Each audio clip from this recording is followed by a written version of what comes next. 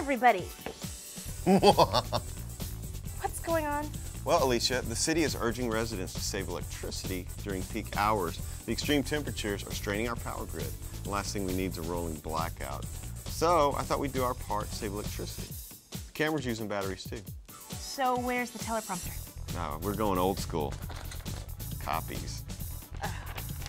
It'll work fine, trust me. Okay, here it goes. Do you know how your tax dollars are being spent? If not, get with it.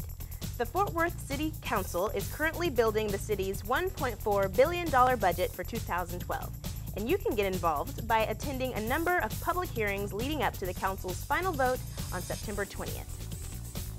That's right, Alicia. And we're not talking about raising the debt limit or anything silly like that. Unlike our friends in D.C., our elected leaders in Fort Worth are working on a balanced budget. What a concept. Having a balanced budget and spending only the money you have is a pretty remarkable idea. Everyone should try it. Anywho, the proposed 2012 city budget doesn't call for any significant service cuts, but there's a lot of discussion yet to come. You can check out the entire proposed budget and schedule on the city's website. Okay, so Mayor Price told me she's getting very comfortable in her new role and increasingly more comfortable on the streets. In fact, look out your peephole before you open your front door because it might just be Betsy Price.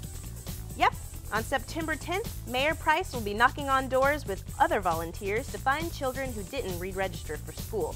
It's important that no child falls through the cracks, and this effort, called Prevail to Graduation, is helping to get children back in school.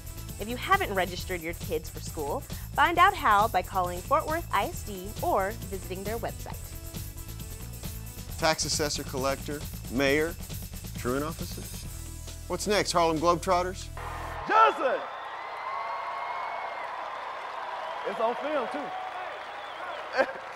Chris, did you know that we may be getting some more food trucks in Fort Worth? Very cool. Yeah, these trucks have become pretty popular, and the Board of Adjustment just approved a Fort Worth food park that may come to Weisenberger Street, just north of the Montgomery Plaza Super Target. If the final details are worked out, there could be about 6 or 7 food trucks parked there and ready to serve lunch and dinner customers. Sounds very urban. You know, I hear that the Montgomery Street Cafe is getting a little crowded with the big events at Will Rogers and the Cultural District. And while you can't beat food at the Montgomery Street, residents and visitors will have more choices when the Riata at the Backstage and La Escuela Mexican Cantina open for public events and private parties at Will Rogers Memorial Center on August 23rd. That's it for this edition of the Dark Fort Report. I'm Chris Conley. And I'm Alicia Woodruff.